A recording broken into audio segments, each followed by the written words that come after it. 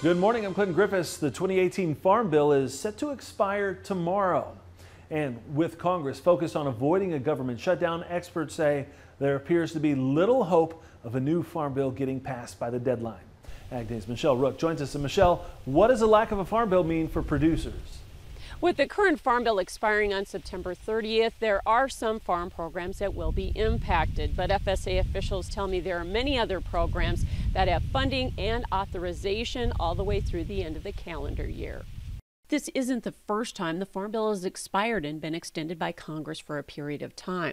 That may be the case this year, as Ag Committee leadership has indicated they're likely to get legislation passed before the new year.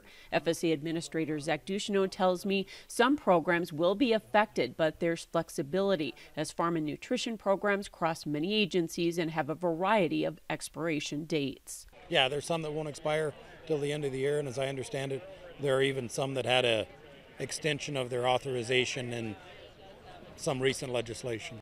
And for many farm programs that expire, there's a precedent of Congress making those retroactive when they do pass legislation.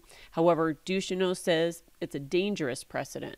It's as important for the peace of mind of our producers as it is the actual program participation, because oftentimes when the delay happens or the programs expire or we get an extension, Congress has given the authority to have a retrospective look at getting folks in the programs.